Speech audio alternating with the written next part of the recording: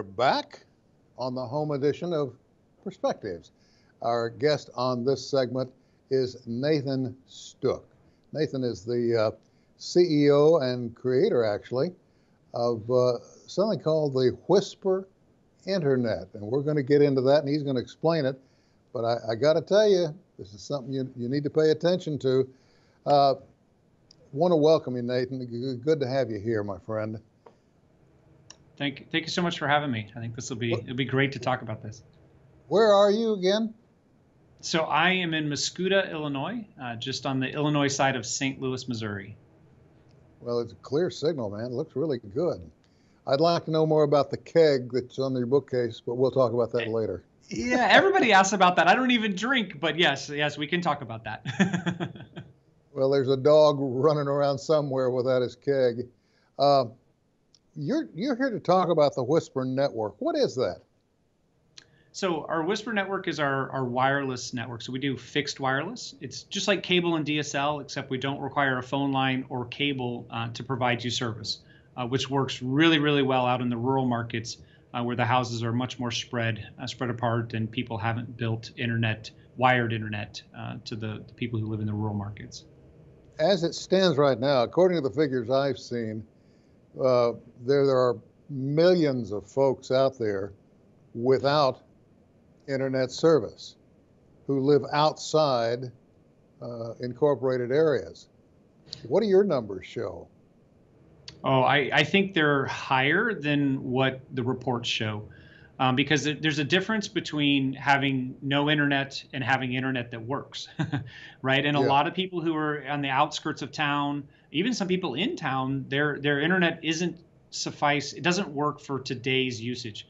You know, multiple people at home using streaming services for schoolwork and for working, and it's kind of changed our needs as internet people who use the internet, and that's something that we're looking at trying to solve for the rural communities.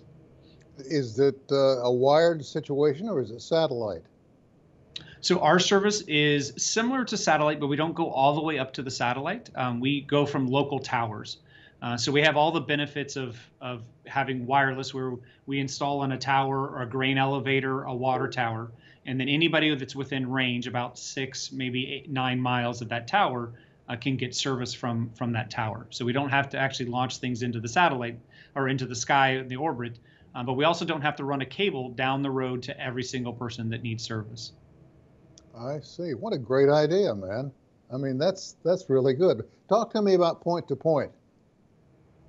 Yeah, so our point-to-point services that we provide, that's where you have, it's one connection is on one tower and then another piece of equipment is on another tower, and that would be a point-to-point, right? Only one connection to one. We use what's called a point-to-multi-point connection to connect multiple houses. So if you're on a tower, then you connect to 5, 10, 15, 100 locations can connect back to that tower, and then the service goes over the point-to-point connection till somewhere you get to the internet, right? It's a fiber connection somewhere or in a data center. So we're literally building the internet out into these rural markets. So then, if I understand correctly, let's say a customer down the line is not going to lose anything in terms of quality because of the way the thing is transmitted? That's very perceptive of you. So we are what's called a shared medium. So as long as we design our network correctly, then we should have enough bandwidth for everyone. When COVID hit and everyone was at home and upload became very, very important, we had a lot of upgrades along with a lot of other ISPs that had to upgrade their network to be able to support that increased demand. And that's something that we have to manage very, very carefully because, like I said earlier, having internet but having it not work is almost just as bad as not having internet at all. And we try to manage that and make sure that everybody gets the service that they should be getting. It's a very, very interesting setup because the first thing that hit me now, it wasn't this way 5 years ago even, but now so many people rely on the internet to communicate with their doctor, for goodness sake. Absolutely. This can be a life-saving utility right off the top. Oh, I couldn't agree more with you. It's, before, when your internet was down in the morning, you said, oh, that's okay. The kids are going to school, and mom and dad are going into work, and they'll have it fixed by the afternoon or evening, and when we get back. Now, if you wake up in the morning and your internet isn't working, you can't go to school. You miss your doctor's appointment. You can't work, and that's major. That's a super major issue for a lot of Americans, more than you might think. More than just the list of people who can't get service. There's a lot of people out there that need much better service than what they have options for. I can also see benefits for business in terms of ordering or filling orders. Oh, I think so. And it's interesting how the internet, I kind of think the internet is more important than water. And you might say, wait a minute, how can you say it's more important than water? Well, as a citizen, I can buy water at the store, I can transport water, and I can store water. So I can be self-sufficient if I need to be with my water supply. As a normal citizen, I can't transport the internet, I can't store the internet, and I can't create a connection to it. And in today's society, for businesses and for residents and people connecting, you have to have that internet connection. It's so important that you can stay connected to the rest of the world and know what's going on out there and order different things and learn different things. And it all kind of hinges around that internet connection now. I don't want to drag you into the political arena, as it were. But it seems to me like this is something that Congress should have looked at a long time ago, because with the development of the internet and the spread of the internet, what essentially happened was they just flat ignored the folks in the rural communities, didn't they? Mm. They've tried a couple different programs, but it's just really hard. And what I'm real excited about is this last round of funding that the FCC did, or 2 rounds ago, I guess, the CAF, the Connect America Fund. The companies that want to build out and are excited about building out are the ones that won the funding.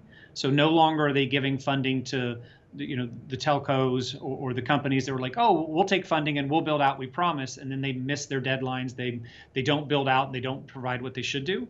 We are innovators, and we love providing service to people, and we're now one of the winners of that Connect America Fund, and that's allowing us to build out. So I think the government's starting to get it right, actually, and helping the companies that are excited. They put some ramifications in there if you don't build out, and some pretty steep penalties. So we're excited to do it, and some of the federal funds we've been getting just allow us to do it faster than we were able to do before. Well, let's say that I'm sitting on some wonderful land in a rural setting, and I can't get internet service there because of where I live. What's the first thing I need to do? How do I contact you and get the information on hooking me up to the internet? Right. So the best thing to do is to go to our website, Wisper without an H, so WISPER.ISP.com. Go to our website, fill out our request information, and then we'll determine if we can get you service or not. And if we can't, then we'll talk to you about how we can. Is there? Well, I'm sorry, let me interrupt you. How do they get to the website if they don't have internet? Well, that is a conundrum. Hopefully it works on their cell phone, or they can go into the office, or they can go to a friend's house, or they can give us a call at 618-206-4190. And that'll ring through to us, and they can call us if they can't get on the internet. We can get that on the screen a little bit later, so folks will know how to reach you. And it's called the Wisper Network? Wisper Internet, yes. The Wisper Internet. Got it. Right. What's your game plan for down the road? Do you want to see this spread to all the country? I'd like to. Right now, we started just in our hometown in O'Fallon, Illinois, and then we grew from there, and then we kind of surrounded St. Louis, and then we bought a company down in Joplin, Missouri, and that gave us service down into Oklahoma and Kansas City. For me, I want to make sure that we provide really good service everywhere that we do provide service. If that allows us to go across the nation and there's people who need service, then we want to be there. But our goal is not to be big just to be big. Our goal is to make sure that we're providing amazing service for our customers and have amazing employees that love to work at Wisper.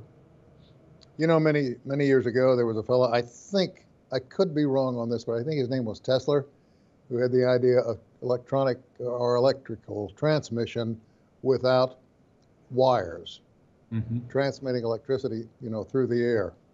But this, and that never worked out, but this seems to be the kind of thing that's going to hit the ground running.